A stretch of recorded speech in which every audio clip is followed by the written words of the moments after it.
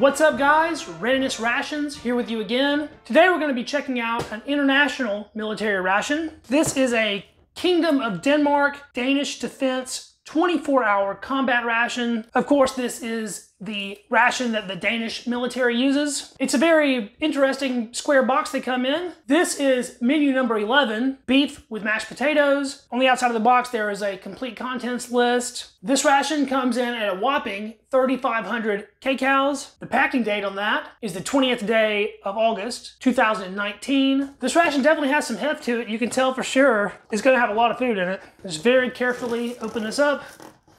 I plan to reseal it and keep the box for display. All right, so right on top, we have an Ortho branded mashed potatoes with beef. This is a freeze-dried main entree. An Ortho tuna flakes and water, 50 grams, 21 grams of protein in that. Mackerel in tomato sauce, 50 grams with 12 grams of protein. A fruit muesli with raspberries. That sounds delicious. A very small 25-gram pack of dried cranberries, a pack of Nutwalker peanuts roasted and salted, 25-gram package of farmhouse pate. This package seems a little bit bulged. Hopefully that's still okay. A 25-gram package of Brussels pate, 2 packages of Andros brand mixed berry jam or marmalade, a strawberry banana fruit pocket, a protein bar toffee flavored, a 1.4 ounce package of peanut butter, a 25-gram chocolate bar, a 30-gram raw bite apple cinnamon fruit bar, a box of matches,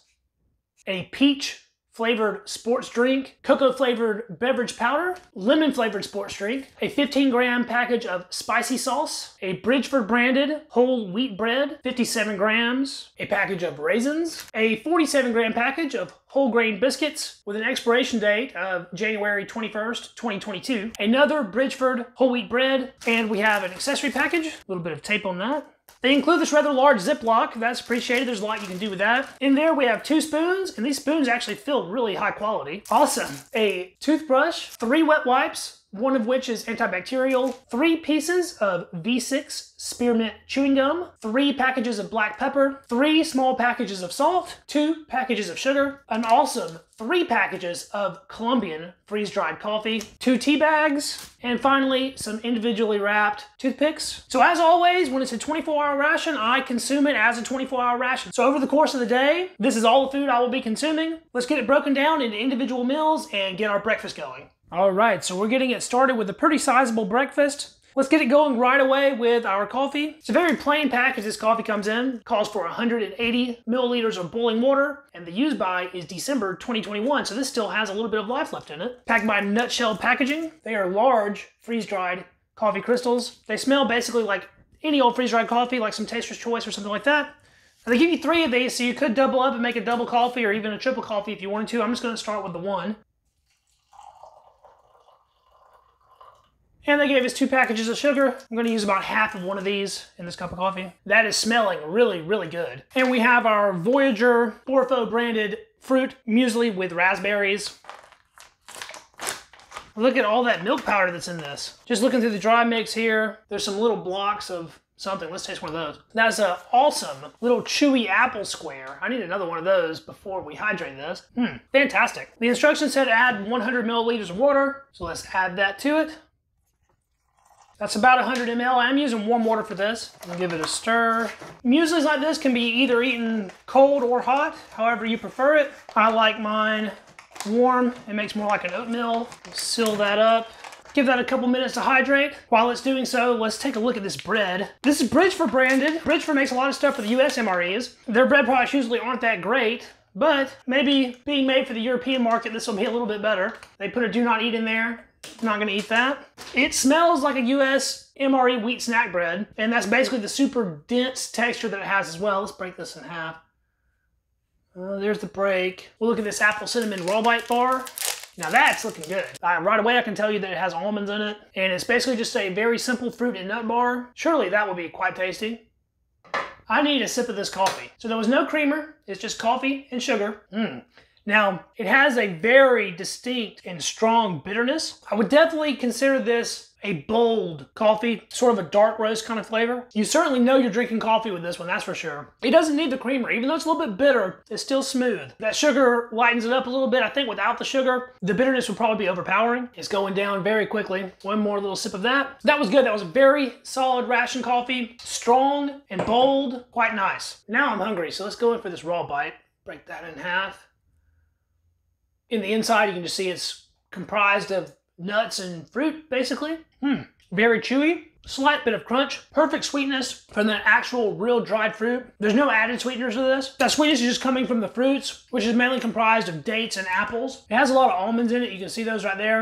And there's also cashews in this. The cinnamon flavor is sort of in the background. It's not overwhelming at all. The closest analog you're going to find to this in the US would be an apple cinnamon Laura bar. This is virtually identical. I think our muesli's probably had time to rehydrate. It's certainly thickened up in there. This package has some good heft to it. Of course, in the field, you just eat it out of the pouch. But for the video, I think we'll get it out onto the tray here. It is very thick with that amount of water that I added, but I like that. I much prefer it to be like this than soupy. We still got a little bit in the pouch that was playing hard to get, but the majority of it made it to the tray here.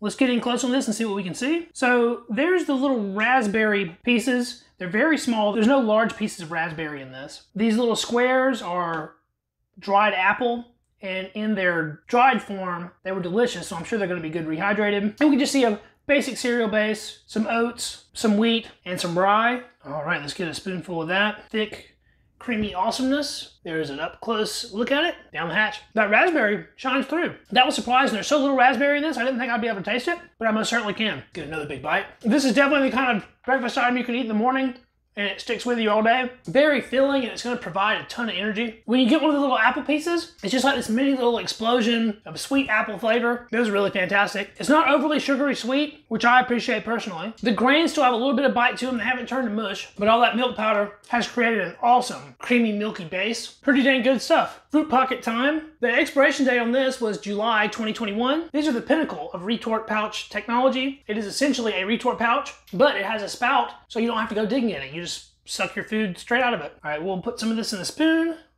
It's not very pretty. It's essentially baby food. Ooh, it's got some chunks in it. So towards the cap end, it was very dark.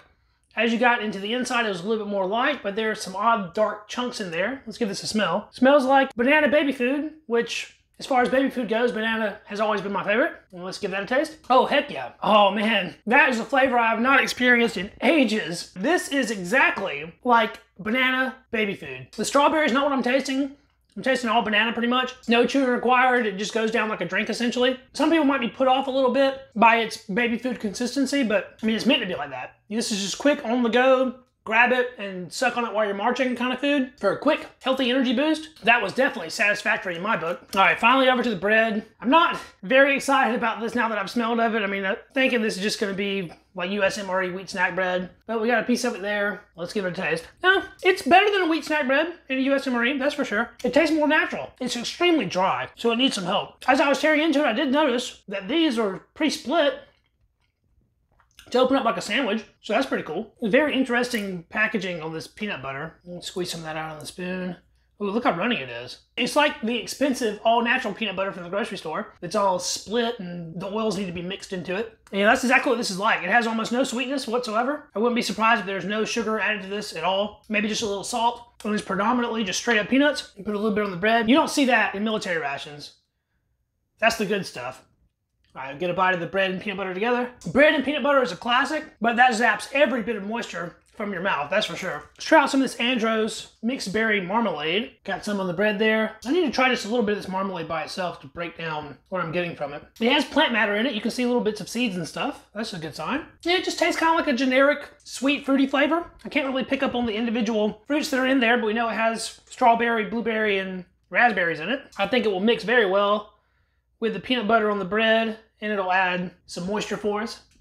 Oh yeah. That jam made it go down so much easier. And just so we did put a little bit on our muesli here, just to pump up the sweetness and the berry flavor to a different level. That should be pretty good. It's not needed. This muesli is very good by itself, but if you do want some added sugar, that's a good way to go about getting it. They didn't include any toothpaste, so unfortunately, I won't be testing our toothbrush, but we will take a good look at it. So these bristles are quite stiff. I would say that is a firm bristle, not a medium. It's very thin plastic and pretty pliable. So this is going to be just a 1 or 2 time use toothbrush. There is one of these included in every one of these rations. So if the soldiers are using these rations for several days, they're gonna have quite a few of these saved up. But the addition of a toothbrush is really outstanding. I guess you just have to bring your own toothpaste. Breakfast was pretty fantastic. Let's clean up with one of our wet naps. It's made from a flimsy paper material like that of a US MRE wet nap. Very wet though. Virtually no smell. So pretty standard stuff there, not bad. If a little bit weak. I'll finish the rest of this up and we'll be right back at you with lunch. It has been several hours. That breakfast was very hearty and kept me quite full up until this point, but I finally worked up enough of an appetite for us to knock lunch out. I saved just a little piece of bread from breakfast. Let's start out with that tea. Seems to be a simple black tea. There's a look at our little tea bag. It smells very floral, actually. I have about 6 ounces of hot water measured out. That's usually what I go with for a cup of tea. We'll give that a few minutes to steep. And let's do our other drink too. This is the peach flavored sports drink. This package is supposed to contain enough powder for 500 milliliters of water. The color of the powder is slightly pink, just very slightly though, and the smell is very pungently peach. I'm using cold water for this. Look at that lovely peachy color, and the aroma is very strong once the water was added. My whole room smells all peachy. Let's open up this protein bar. Looks a little squished. It's toffee flavored. Very interesting. Not sure how it got squished in a box, but I guess things happen. Has sort of a caramelly-like toffee smell going on. Seems to be very gooey. Pull these biscuits out. They're called whole grain biscuits and they were not joking. Look at these things. They're basically granola bars. They're so whole grain. Check that out. They're super coarse and rough, almost like a dry sandpaper biscuit. They don't really smell like much, just a very plain grain type smell. And for their size, they're relatively light. Look at the raisins. They look like golden raisins. Yeah, check out the coloration. Those are definitely not regular raisins. And our extremely tightly vacuum sealed Nut Walker roasted and salted peanuts. Those were under vacuum, and they're very large peanuts, and just smell like peanuts.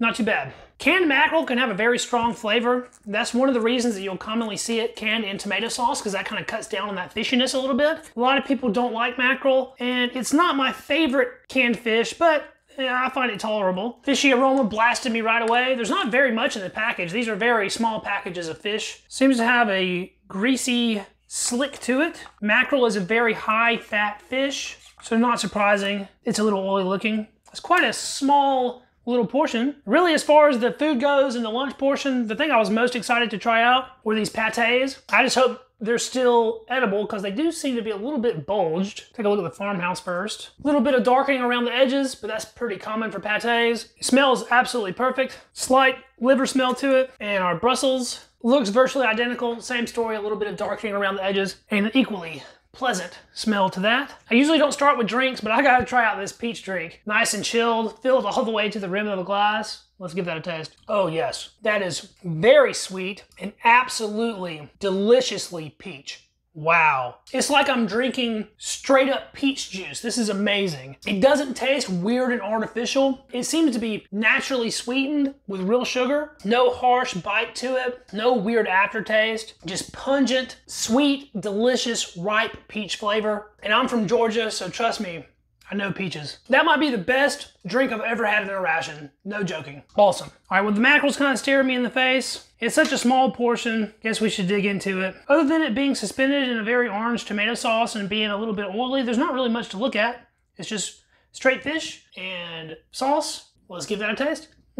Distinctly fishy. Some people are offended by something as simple as tuna. This is like tuna on steroids. It's like if you multiplied the fishy flavor of tuna by like a factor of 10. That's basically what you have with mackerel. The texture on this is outstanding. It's very soft, but at the same time, you can still pick up on the individual fish flakes. The sauce that this is in is very mild. It's a little bit sweet. There's no spiciness. I think it does cut through some of that intense mackerel flavor. It's the texture that I really like though. Tuna can tend to get a little bit dry sometimes. This is not dry at all. It's very moist, and even when eating it, it stayed moist the whole time. I think that it is calling for a little bit of black pepper though, and maybe that'll pump it up just a little bit. Yeah, that little pepper addition is definitely what that needed. I'm just disappointed that the portion's so small. I could eat a whole tray of that. Let's check out one of our whole grain biscuits. Give that a snap. They are very crunchy, and there's something to do with the sound of these. I don't know. They kind of remind me of like a scouring pad or a Scotch-Brite pad or something like that. They're very light and airy, virtually no smell, very crunchy, a little bit airy. I see why the expiration date was so good on these. There's nothing in them. They're just dried grain packed into like a little bar. Very neutral flavor. Has sort of a whole grain nuttiness to it. It's not bad. Should mix pretty well with the fish here, and it does. The crunchiness is a very nice pairing for the fish. I'm actually gonna go in for another one of those. Load this one up.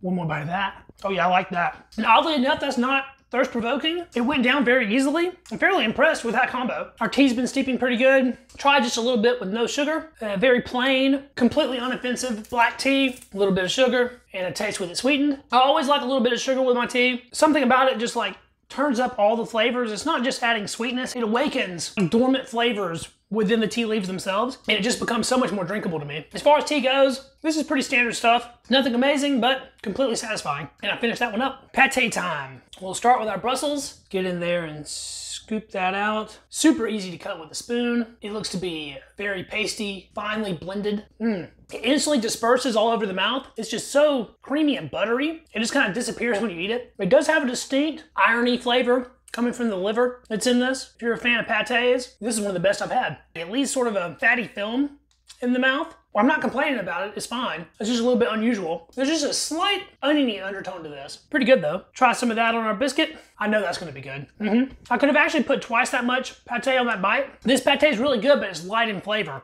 And even something as neutral as that biscuit kind of overpowers it a little bit. Let's do the same thing, but this time on some of our whole wheat bread. We'll get a bigger bite this time and spread that on the bread and try that one out. It makes the bread a heck of a lot better. I almost think the pate is just better by itself. All right, let's try out our farmhouse. This farmhouse seems to be a bit more substantial and not quite as creamy. Looks pretty good though. Let's give that a taste. Oh yeah, it has larger pieces of meat in it. You can tell that for sure. This is not nearly as livery tasting as the other one. And you can actually pick up on pieces of pork meat in this, which I really like. It's not blended to a level that the other one was, and it has virtually no liver flavor compared to the other one especially. Put a bit of that on our biscuit. Dang good mixture. But again, the pate is a little bit outshined by the biscuit as far as the flavor goes. A little bit surprising because this biscuit seems so neutral, but I guess I just need to put more pate on the bite to really get a good hit of it. And we'll try one bite of that on our snack bread. I like these biscuits more than I like the snack bread, but I think if you have to put your pate on something, the bread is the way to go because the pate flavor comes through a little bit stronger that way. Those are excellent though. I don't recall having a pate that's better than either of those.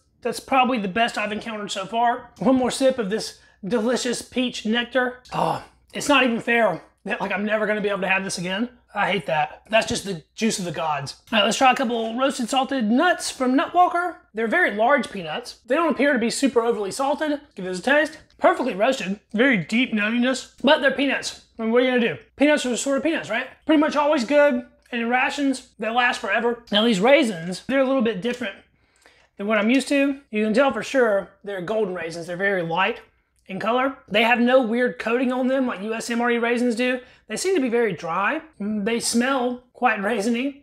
Oh yeah, sweet, very sweet. A slight tartness, which is not something I would normally associate with raisins. Them being golden raisins might have something to do with that. Maybe it has a little bit more acidity. If you like raisins, you'll like them. If you don't like raisins, you won't. And I happen to be a raisin fan. And the last thing, our protein bar, toffee flavored.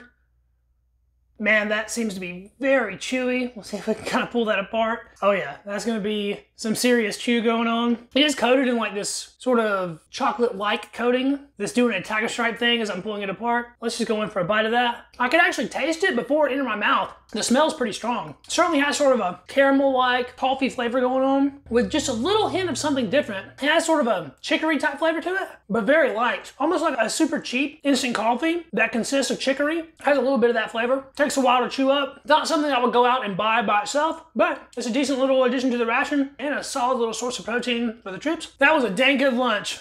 But the star of the show was the drink. Never had anything like it and doubt I ever will again. Well, I'm gonna pack the rest of this down my throat hole and we'll be back shortly with dinner. Well, all right, let's get into dinner. We have our main for the ration, mashed potatoes with beef.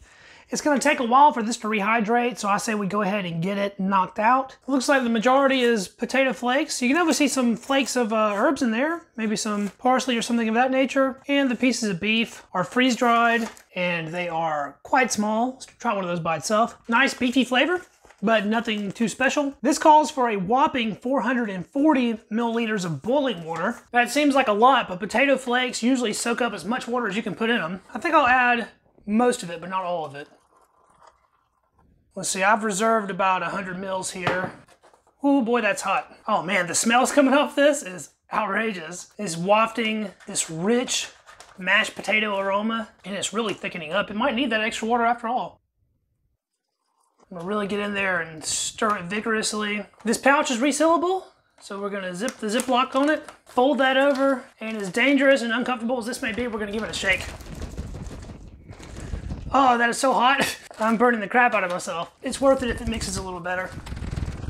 So we'll give it the 8 minutes. Let's check out our cocoa flavored beverage powder. That calls for 200 milliliters of hot water. Ooh, that smells rich and delicious. The powder looks fantastic in the glass. It would probably be really nice to add a coffee to this, but it's a little bit later now and I don't really need the caffeine.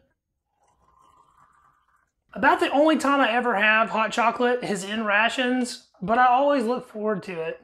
It's something I sleep on in day-to-day life. I'm never like, hey, let's have a hot chocolate. But whenever I run across one in a ration, it makes my day just a little bit better. That is smelling nice. And we'll prepare our other drink mix. This is our lemon-flavored sports drink. The powder is completely white. Just like the previous drink we had with lunch, this is a 500 milliliter drink. The glass I use for these reviews is just shy of 500 mils, but I think that usually mixes an overall better drink. It's just a little bit stronger than it would be otherwise. If that's even 1/10 as good as the peach drink, I'll be happy with it. This Orfo chocolate bar is in sort of a shiny packaging. Oh, it looks like to be in perfect shape. Look at that. No oxidation or blooming of any kind, and it smells absolutely heavenly. I did have a couple biscuits left over from lunch. We'll be checking those out with the rest of the meal. Take a look at these cranberries. They both look and smell about like a US MRE cranberry. Not a very big portion. I think the play with these is to actually take the cranberries and then the raisins and the peanuts that we have for lunch and mix those all together for like a little trail mix. That'd probably be the way to go and give you some good variation and texture and sweet and savory. I did have one more whole wheat bread. Let's see if this one was split like the other one was, and it is. Perfectly splits in two for sandwiches or whatever you want to do with it. And lastly, our tuna flakes in water.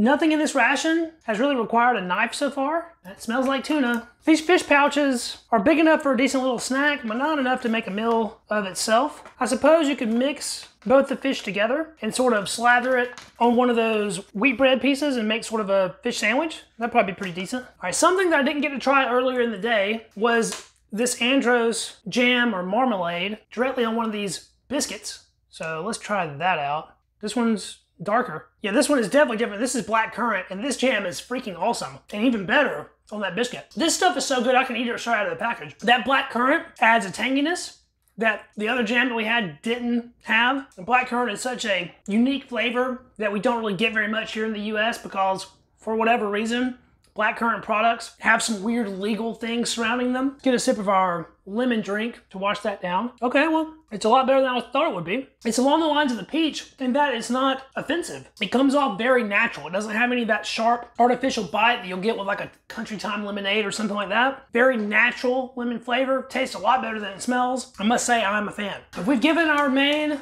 the 8 minutes plus some, wow, that is a gigantic portion. Still super hot.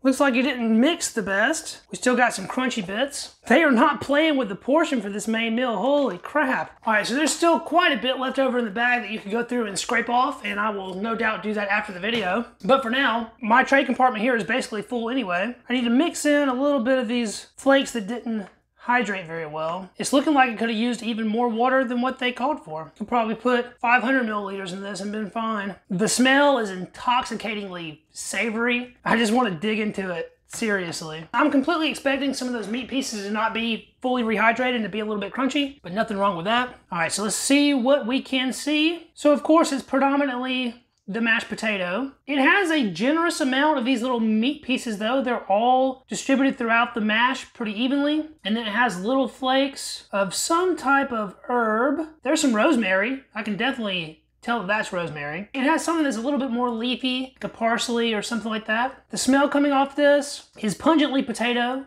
with a little bit of an oniony tone to it. It's super thick and hearty. It's just sort of sticking to the spoon. So let's give that a taste. Oh man, that is a revelation. Wow. It's so simple, but it is so good. That's one of the best mains I've ever had in any ration, period. I need another bite of that. It is so home-cooked tasting. Those potatoes don't taste like artificial potato flakes at all. It's perfectly creamy, luxuriously savory. The portion size, as you can tell, is humongous. There's no way you're going away from this meal hungry. This is comfort food to the max. Try a little piece of meat by itself, as close to by itself as we can get it at least. The meat is kind of hard to pick up on by itself. Its flavor is so evenly distributed throughout the mash. It kind of just all has that beefiness already. The only herb I can taste just a little bit is rosemary. There's not much else in this as far as herbaceous flavors go. You can certainly tell there's some onion in here. Man, this stuff is delicious. I don't know, I just usually don't expect something so extremely hearty in a ration like this. It truly is delicious. I've been eyeballing this spicy sauce all day.